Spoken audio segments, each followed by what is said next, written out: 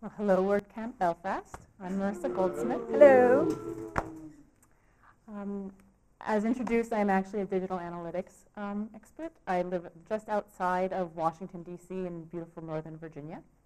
And I am a freelancer, but that's not what I'm going to talk about today. But if anyone wants to talk about Google Analytics, anything, or Google Apps Script in spreadsheets as plugins, I'm good to go for that afterwards. But today we're going to talk a little bit about accessibility. So I'm going to start. I'm not going to tell anyone how old I am. I'm just going to start talking about how I became involved with the web and how I became a web developer. And it's going to load. It's loading.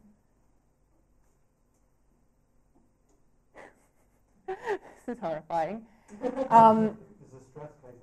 is a stress case. Yes, this is my Google slide.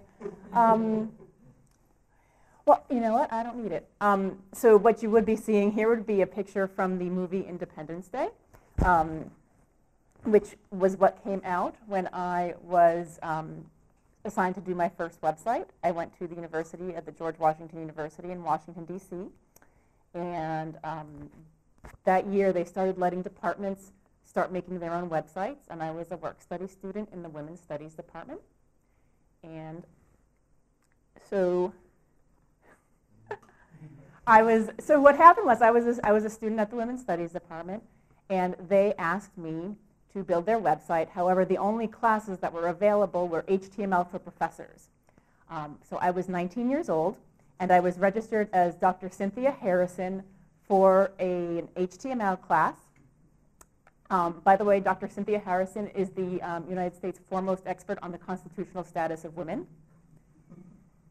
And so I would go, and there we go. Oh, I forgot this slide. Oh, I would go and I would talk and I would learn HTML, and I made their website.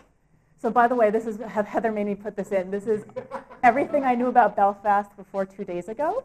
I'm a big Van Morrison fan. I also like the Cranberries. My kids like the Cranberries also. And I'm probably perhaps the only American who knows that difference between Belfast and Belgrade. So there you go. Now let's see if is it going to do this every time? Well, this is the slide with, there we go. This one, I don't know why that didn't like that slide. So anyway, this is how I made the first website. This was a web editor called Pico, or Pico, I'm not sure how you're supposed to pronounce it. And that was how I would browse it. It was in links. And that was how I learned how to write for the web. So I moved on. I was a Russian major in school, and I wound up working for an educational organization that put language lessons online, specifically in the Russian language, but other languages as well. And then one day, I'm sitting in my office. My boss comes into the office, and she says these words, exactly, our site may need to be Section 508 compliant. Fix it right now. This was an online learning system that we had developed on our own ad hoc. So for those of you who don't know what Section 508 is, it's part of the 1973 Rehabilitation Act. And what it says is that federal websites must be accessible to people with disabilities. It's just federal websites. It's not anything else.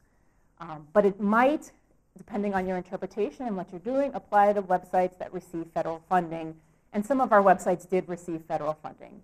So at this point, I go about learning about the law. I go about learning about how everything is. And then I walk into my boss's office, forlorn, sad, eyes down.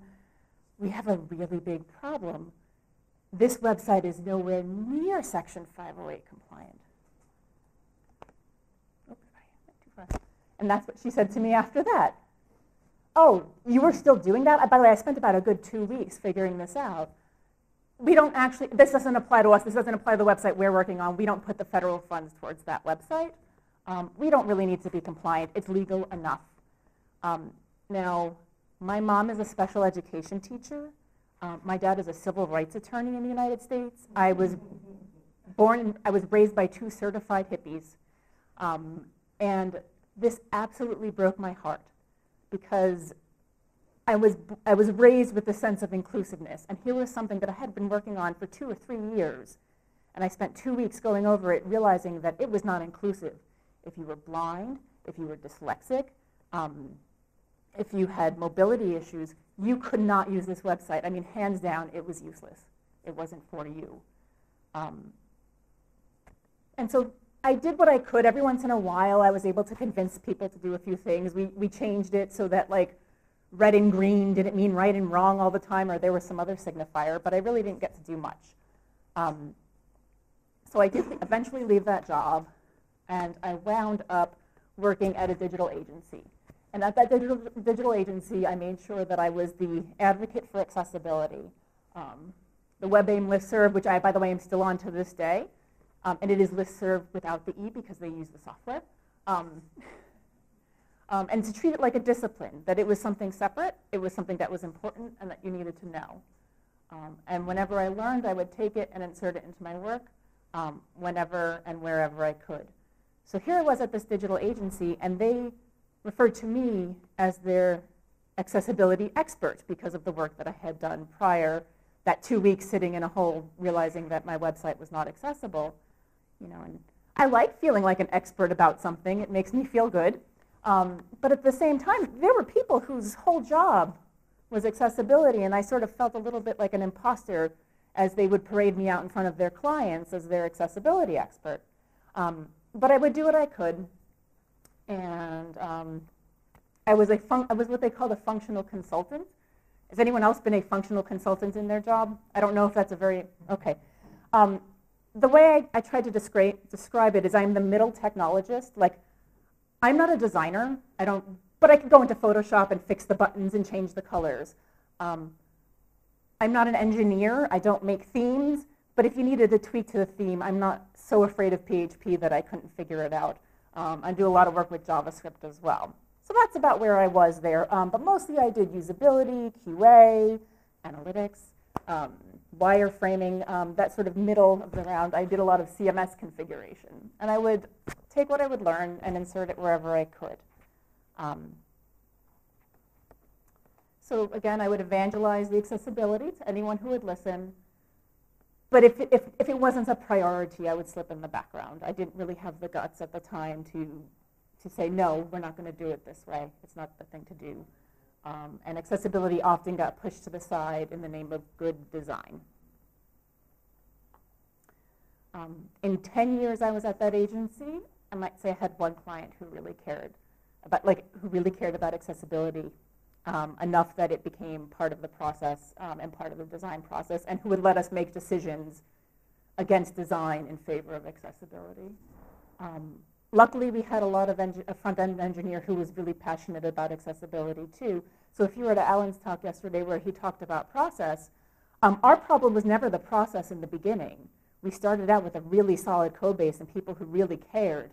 Our process problems were towards the end, as the client or other people would start tossing things at us, saying, that is actually not the right shade of blue. We need it to be this blue. I had a client who made this really tiny gray little font, and it had to be that font that was their branding font, and that was their branding color, and it could be nothing else. And so a lot of these down the road decisions hampered a lot of my efforts. And then I had one time a client this is a client that was working in developing countries on disability issues. So this was a disability nonprofit working in developing countries. When I told them that their donation form had some serious accessibility problems, said, well, those are our clients, they're not our donors.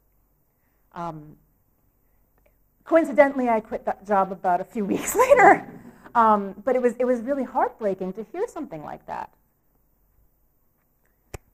So there was a lot of compromise. We'd make a lot of token decisions in favor of accessibility, and then just it would sort of drop. We could say we had done our jobs and we had picked the right color scheme or the right font, but not really test anything else. We never had any budget, any time to spend on doing any sort of testing to make sure that the sites would pass. We had no QA. We did no QA for accessibility. We did it once for a site that had federal funding. And even then, when it failed, we didn't fix what failed because we were told it was not the right color scheme. So the years go by, and I keep working, and I have my first child in 2009. again, I feel like I have these little successes, and I do keep making compromises. So I have a baby, and I get into this groove like I'm a working mom, and I'm killing it, and it's all going great. In 2011, I became pregnant again, and this is what happened. My daughter was born 2 months early, very suddenly, no preparation. One day I just woke up in the morning and I was in labor, and an hour later she was born. Within 6 months, we found out she needed glasses. My favorite thing is when you take a 6-month-old out with glasses and they say, does she really need those, or are they're just there for fashion? We've been asked that once or twice. And of course, my favorite joke is, how did you know she needed glasses? And my husband would say, because she couldn't read the eye chart. But those were at 6 months, she had vision problems, and then at 10 months, she wasn't developing at a regular pace, and so they did an MRI, and they found some brain damage from birth as she was diagnosed with cerebral palsy. Cerebral palsy, for those of you who aren't aware of it, it's got a large spectrum on the disability scale, and no one really could tell us what it was going to mean. We didn't really know. But over time, things would happen. This is a picture of her. We went to Hyde Park, which is Franklin Roosevelt's home, and I got her a quotable Eleanor Roosevelt book. She's one of my heroes, so I thought that was good. And it was a board book, so she could tear it apart, and it really wouldn't matter. So this is what it means for her. Her muscles are extremely tight. The word, we call it spastic. I say, if you did 1,000 lunges right now, that's what her legs feel like every day. So she's going to use a wheelchair probably the rest of her life. At age 3, she had her first seizure and developed epilepsy. She has what we call cortical visual impairment. That means there's really nothing wrong with her eyes. What is wrong is the way her eyes communicate with her brain. She takes a lot of medications, and those I don't know if this is a proper slang. They make her loopy. Is that okay? She takes medicines that make her tired. She takes medicines that make her hyper. And it's all in between that control the tightness of her muscles and her epilepsy. She has fine motor difficulties. She has stomach aches all the time. Her GI tract is not what it should be. And she's recently been diagnosed with ADHD. She has a really hard time paying attention in school. We don't know if that's because of how her brain works or if it's because of all the medicines that she takes. We're not really sure, but we just need to, she can't stop taking the medicine, so it's a diagnosis we have to deal with. So what this means is accessibility is no longer some abstract concept that I care about because I was raised by hippies. It's now something that I care about because it impacts my daughter. This is a picture, early intervention program. So once she was diagnosed, the state is supposed to help give us, it's supposed to give us help. It's supposed to give us therapies and all sorts. And in June, they just ran out of money and they just stopped giving them. And so this was our little protest. An organization had us all take pictures of our children with signs to fund the shortfall. And so now this advocacy isn't just about doing right, but it's about doing right by my child. So you say, that's great, but this is a WordPress conference. And you're right, this is a WordPress conference, and it's a technology conference, but it's not a software conference, right? This is a community, and it's a very inclusive community. And so I want to make sure that everyone in the community understands how accessibility can impact the individual. And I think this is the right place to do it. I'm probably preaching to the choir here, but I'm going to keep going. Okay. I'm not going to show any of these videos, but when I, because they're probably not going to load anyway. But when I hand out the slides, I'd like you to see them. Technology is transforming the way people with disabilities can interact with the world today. If you were at Alan's talk yesterday, you could see the use of a screen reader. But here are some other examples about a child with autism who was nonverbal, who turned out to be like a literary genius. Like he has, and he could talk, and he can use the iPad to give himself a voice. The one in the middle is a child using eye gaze technology to talk and to surf the web. The one on the right is a child who uses switches. Now, switches can be on anywhere. There are these, we call them jelly beans. She can use her head to turn her wheelchair. She can use her head to hit those buttons and surf the web. And I've seen a lot of people who can use that switch technology to do some pretty advanced stuff using 4 switches. So I want to talk about the 3 different kinds of disabilities that we look for. So we have the visual disability, physical impairment, and then cognitive disabilities that we all should be thinking about and designing for. Okay. So this is my daughter. Again, she's not blind, but she has problems with her fields of vision. She has problems with really crowded spaces. Text over images, it might as well not even be there. And so her special education teacher spent a really long time trying to figure out what combination they could use to teach her to read. And I don't know if everyone can see that, but the answer is Comic Sans at 80 bold at 28 point kerning. Do we have any designers in the room? So how many people would have liked to have designed something in Comic Sans at 28 point kerning? And so it's not going to look nice and it's not going to look pretty, but that's actually what a lot of people really do need to learn, to read, to be able to comprehend. You had talked about yesterday about the the dyslexia font. There are a lot of people who, with dyslexia, for whom Comic Sans is easier to read than whatever font you're going to put out before them.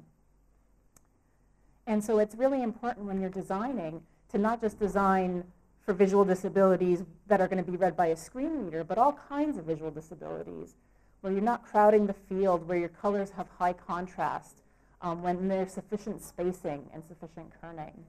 I'm going to show a picture of a website. I don't think it exists anymore. And this was found on a website. I found this website on a website called the Best Parallax Design Sites. So someone put this down as one of the best sites. Now, I don't know if anyone here makes or has a parallax site, and so I'm going to apologize in advance. I don't like parallax sites at all, but parallax sites can literally make someone sick. There's some interesting articles out there about people with vertigo and similar illnesses where when the motion of the site goes, it's really making them ill. So we'll start with parallax sites being a problem in and of themselves. But look at all this light. You can tell it was done by a print designer, very light gray, little light gray icons on the sides with no words associated with them. And all sorts of parts. I don't know where to click. Nothing visually tells me where to go. And this was on a top 10 best design sites. And so, and it is pretty. And if you go to the Contact Us page, there's no label, like the labels are in the form fields, but there's certainly no coding around it to tell you where it goes. It's all just visual. Okay. Now I actually pulled this up, and I know we've been having internet difficulties, so I don't know if it's going to play, but we're going to try. So this is my daughter playing a popular American game called Connect 4. And she was probably 5 years old at the time. And if you had told me she would be able to do this at all, I wouldn't have believed you. But you can see that she has some fine motor problems with her hands there. Sometimes difficulty getting it in. She is talking too, but I don't have the volume up. And you'll see why in the few slides. So that's her playing Connect 4. So Heather told me to go big or go home here. So the next thing I'm going to show you that could be an issue with physical disabilities is this is the website of the EU, which checks off every box for accessibility. It's supposed to be fine. It's supposed to be perfect, right? I'm going to show you an example. So now my daughter has not needed to browse the website of the EU just yet.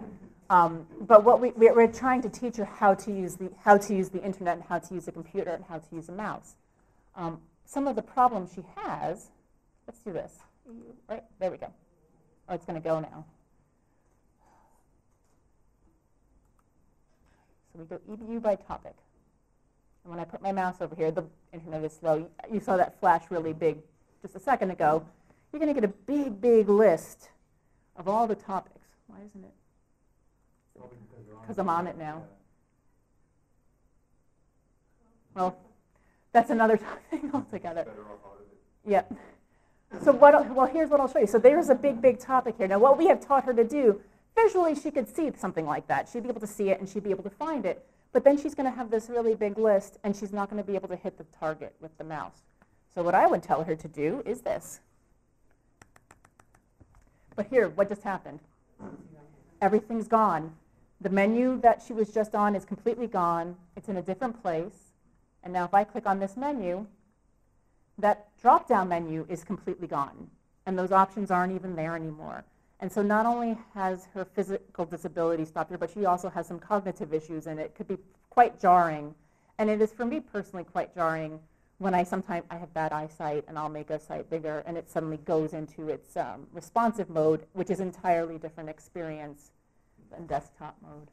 And then she goes to this EU by topic, and you can't see it from what happened before, but it's actually this page is actually organized differently than the drop-down menu. And so the thing that she was looking for now is much harder to find. And this is a website, like I said, that checks all the boxes.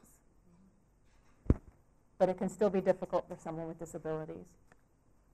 The example I had before this was actually my county, I guess it's the equivalent of a council website, or our county website was absolutely unusable for people with disabilities, which, by the way, our county website included the Office for People with Disabilities.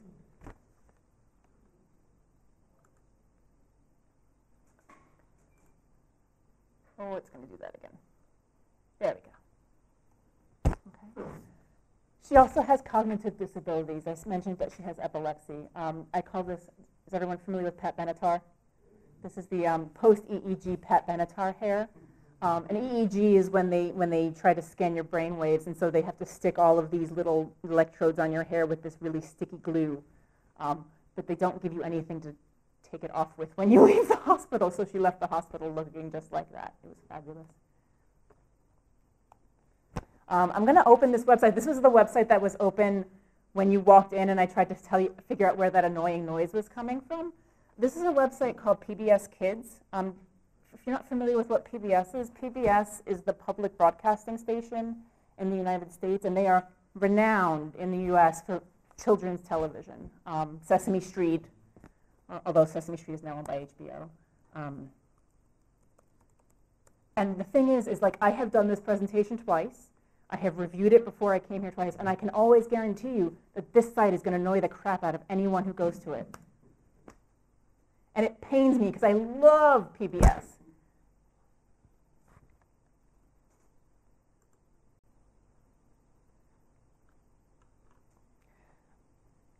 So it didn't start now, but it's going to make noise. I turned off the sound.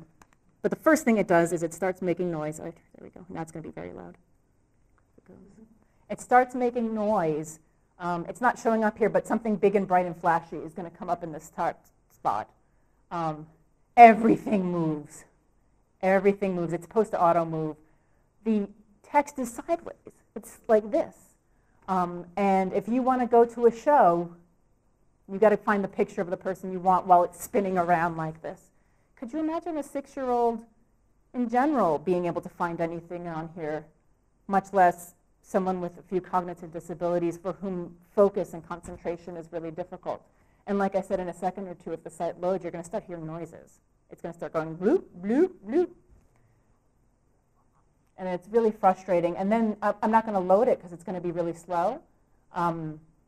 But this will start moving and changing. But if you go to the website, if you go to the page for all the shows, it loads a thumbnail for 200 shows, and it just scrolls and scrolls and scrolls. And if you're on a slow connection, you'll never see anything, and there's no alt text. And so it takes a really long time, and it makes me really sad because I actually really do like PBS Kids a lot. Their app is not as terrible. And so that's what I'm thinking, is that they put all their development time into the app and not on the website.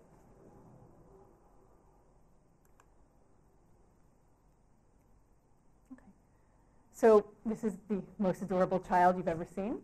And when you have kids, you ask yourself, like, what can my kid be? You know, you see your kids doing things, and you're like, okay, my kid can be a chef, or my child can do this or that or something else. You know, and far be it from me to push her into the family business, but you know, I'd like the idea that my child could, you know, work in technology one day, or be a chef, or be an author, or be whatever she wants. And it's really hard to see that with the technology that's around right now. And so it's important to all of us to create not only front ends that are accessible, but back ends that are accessible also. And so you can also stop accepting the excuses that I accepted when I was at an agency. People with XYZ disability aren't even in our target audience. Why should we even design for them? If a person is blind, deaf, whatever, they're already used to things being messed up, so ours doesn't have to be okay. And the work that we're doing is too important. We can't miss the deadline. We can't do the accessibility stuff now at the end. These aren't okay. And the other thing I'd like to say is that, and I think you brought this up yesterday, and things you do for accessibility are good for everyone. Ready? Everyone say it. If I do it for accessibility, it is good for everyone.